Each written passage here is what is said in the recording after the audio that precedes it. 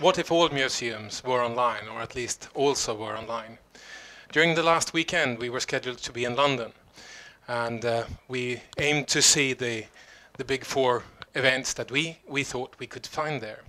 Due to some circumstances, we couldn't go because of the ash, and we did not have an opportunity to take any visits. What should we do then? Well, we gathered some thoughts. We called some friends.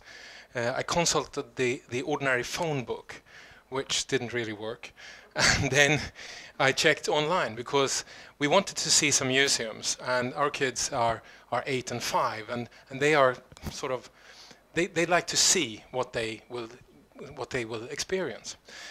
And most of what you see in the terms of museums online are text. It's text and some images. This is from Musée d'Orsay in France. This is a Swedish museum who states, "What's on?" It's exciting, isn't it? And here is the Louvre in France, which is one of the largest museums in the world. And this is an interactive, or it's sort of interactive, which isn't that fun for a kid to watch. And the same goes with the Mary Rose Museum. Sorry for having the maritime museums, but that's where I have my focus. Again, a lot of texts. So what should we do? And what we actually did was that we entered a couple of museums, and we found something which is not as the internet experience. It's images and objects and very little text. With this background, I'd like to go back in time a couple of years when I first heard of the Vrouw Maria story.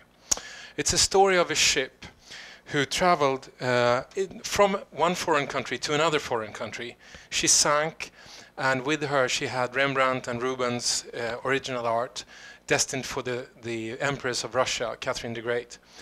And she sank in Finland, or just at the time in Sweden, and she was lost for about 200 years, and nobody knew what would happen.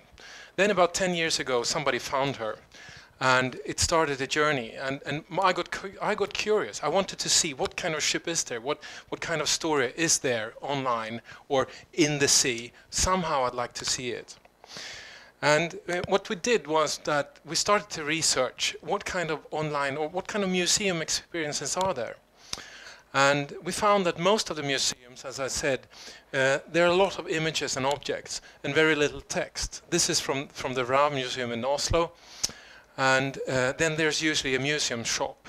The museum shop is lots of books, some souvenirs, and maybe nothing more. What we wanted to do then was to, in a sense, gather our thoughts. What did we have? What kind of information could we create a museum of out of this story? So we gathered a couple of days in this workshop. We gathered all kinds of information that we had, and we found that we could actually create a museum on the premises of a normal museum, which is mostly images and very little text. We had lots of images.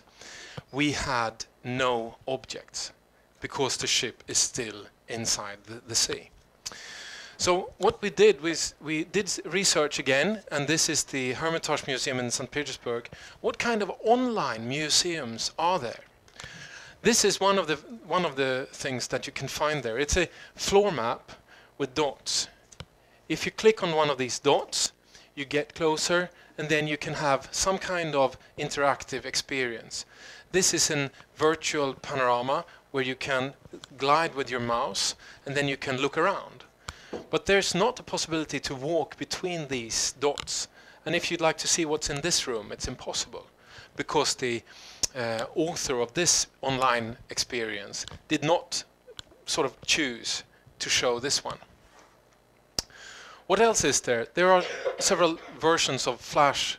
In this one, this is the La Coupole in France. It's a museum, and then you can hover with your mouse and you get text. And again, I'd like to indulge in the museum. I'd like to go into it and see, experience it online as if I were there physically. Well, it's not that simple. And we did not find any technology anywhere in the world that could offer us a complete walkable experience of how this could be done. What we did was we gathered some facts, and we wanted to create a museum, an online community, or a museum really. And we took into account that people are interested in this experience from all over the world. This is from the Vrouw Maria Maritime Museum, and we have 54 countries, and a lot of the United States and a lot of Sweden for this time period. But it's Africa, it's Australia, it's South America, and so it's not a museum is normally not a local thing. This was a Dutch ship going with art to St. Petersburg. It could be very local, but it's not. I then went back in time and remembered my studies where this guy, Mr. David Boulter, he wrote about hypertext in the early internet, and he said that the concept is, in a normal book, the writer decides in what order the user or the reader should consume the content. So the writer decides, okay, here is the introduction, here is the content, here is the conclusion. On internet we have another sort of concept, because the user, through hyperlinking, can choose which order he will consume or she will consume the content. So in a book, the author decides the experience. On internet, the user decides, and he says that the user actually becomes the author of the experience. So it really sort of grabbed and puzzled me. How can we create an online museum where the users can create their museum? We did. We created an online museum, which is a walkable museum, and this museum is it's a prototype in a sense of a concept. We call it's made by the technique which is called visual walk, and it's like visually walking inside of a sort of a premises or a museum, or could be done to shopping malls or anything. The concept is that if you'd like to go there, you go there, as in the gaming community. The difference is that you don't need any special application. You can just use your own software, your own web browser, your own phone or whatever. And because it needs to be transparent to many countries, we also use the Google Translate tool. So we have some 20 or 30 different languages instantly translated. And that gives an opportunity for a availability for people to consume museum content. And that really excites me, because I have seen museums in China and South America and in the Arab world, and I don't at all speak the language. And unless they have it in English translation, I'm lost. I can just see the images, but I can't see any content.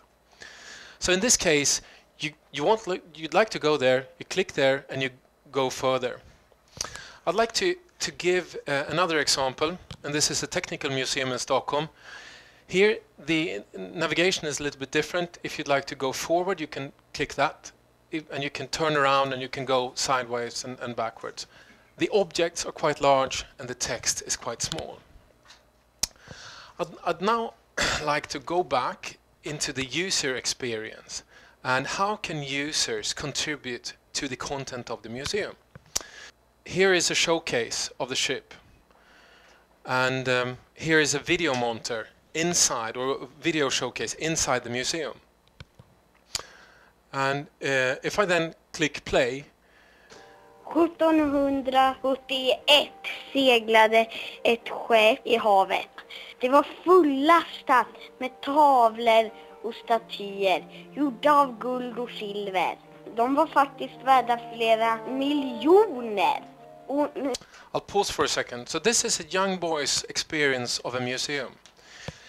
He's been to the museum and he then decided to give somebody a birthday present. He wanted to create a fairy tale. And he took a cell phone and recorded a message for about 3 minutes, which we then put online. And the concept is, who is, what this would illustrate, who is the expert in the museum? Maybe it's the curator, or the person working at the museum, or maybe it's the visitor. And in some other visitor's eyes, maybe a visitor might be a better guide than some of the people working at the museum. Of course, there needs to be some quality control. But this is an example of how content can be created by the users. And in terms of and in times of financial deficit and where museums don't have enough money, maybe we can learn from the blogs and YouTube to have users contribute their stories to the museums. Here. So what did we learn by this experience? We couldn't go to London, so we went to Stockholm and we saw the City Hall, we saw the Sky View, similar here, we saw the Skansen, and we couldn't go to British Museum, but we went to see the mummies in Stockholm.